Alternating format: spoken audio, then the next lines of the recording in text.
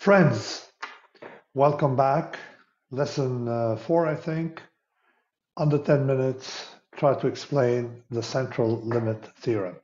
It's probably what allows us to do statistics. Without it, you can't really use all these tables. Actually, it's what allows idiots to do statistics, because you don't have to understand the mechanism or the properties of the distribution. You just assume it's a Gaussian distribution. So what does it say? There are two ways to look at it. The first one is to say that I have a observation x1, x2, xn. So n observation drawn from any distribution, provided assume it's the same distribution, not to complicate things, and finite variance.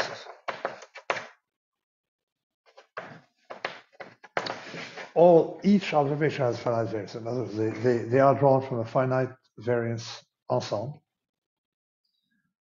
Then the sum, as n becomes large, becomes a Gaussian. That's what it tells you.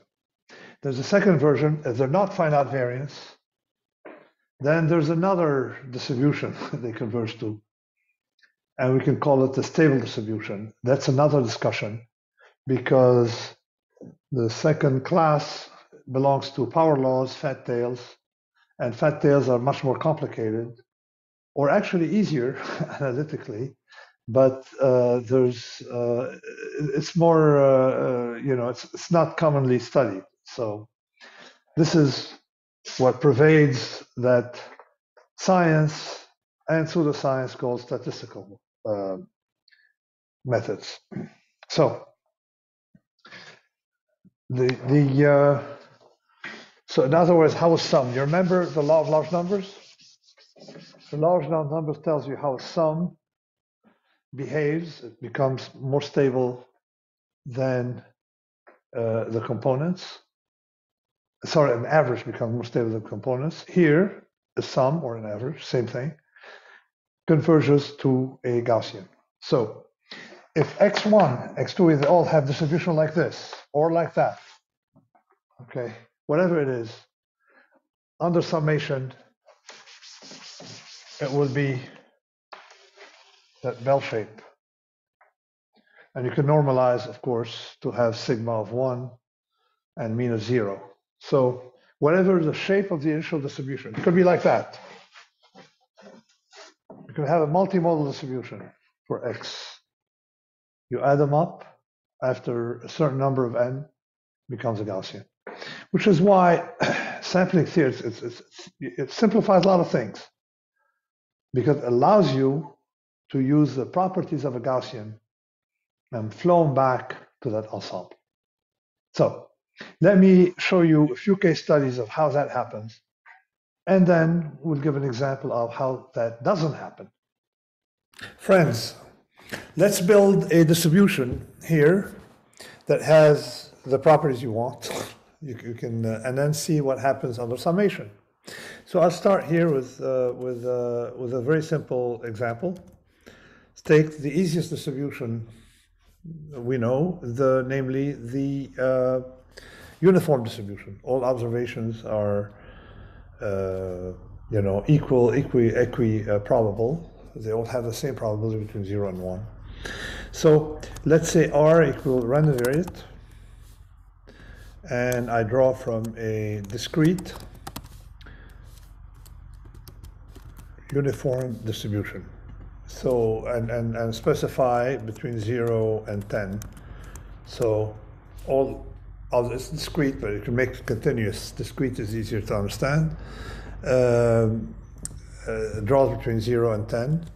So I do R, I get 4. I do R, I get 2. So, and if I do a table, R, let's say 10 to the 5, and then do a histogram of what I get with that. You see the flat distribution. Okay, so we saw the shape of the distribution, the initial distribution. Now, R plus R, okay? R plus R. What happens? Look at the shape of the new distribution. It's a triangle. I have two observations. I have two random variable, x1, x2. And look what we're getting. No connection to the initial shape. Why? It's very simple. I have, this goes between 0 and 10. So the sum, okay, will be also, adding two things between 0 and 10. The most probable is definitely going to be somewhere around 10, because you can get 10 with 0 and 10, 1 and 9, you get a lot of combination. But 20 or 0, you only get if you're two tens on one in the first case, or double zeros in the second case. Now let's continue here, and let's do 3 variables.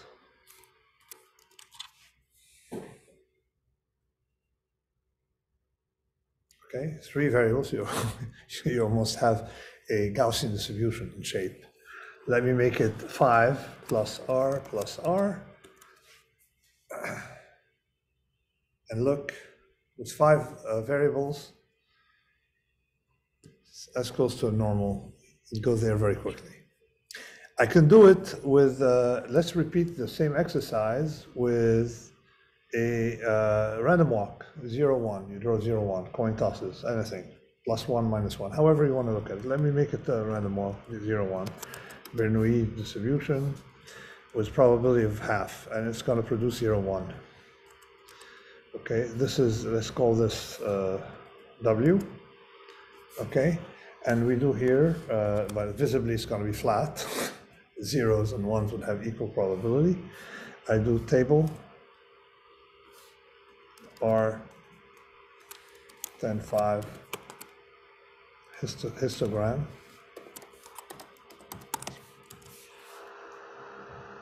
Look, no, sorry, table W R. Okay, equal distribution. Now try W plus W. W plus W visibly, as we saw yesterday with the law of large numbers, you're going to get 0 and 0, 1 and 1 at the extremes, the least likely, and more likely 0, 1 or 1, 0, because you have 2 ways to get it. So let's try this. And sure enough, that's what we get. So the random marks start to look like a distribution that's different. We add W, 3 variables. Okay, 3 variables, we have to go to odd numbers to get the peak effect. Okay, you already start to see a bell curve. This is pretty much what we're talking about now, is a convergence of the binomial to the normal. I added a lot of W's here.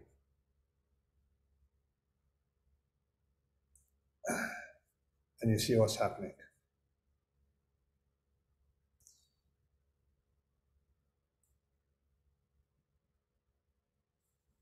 All right, we already have a bell curve. Now, if you're drawing from a distribution that is sort of fat-tailed, I mean, that is fat-tailed in the fat-tailed class, you're going to converge very slowly.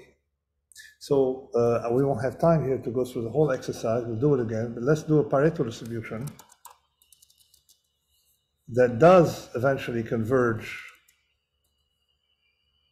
by the law, by the CLT, because it has finite variance. And let's call it V, okay, a random variable Pareto distribution. And we do table V for one variable histogram.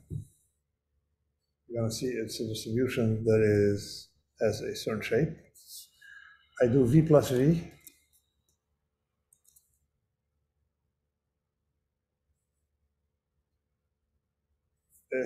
Closer to normal.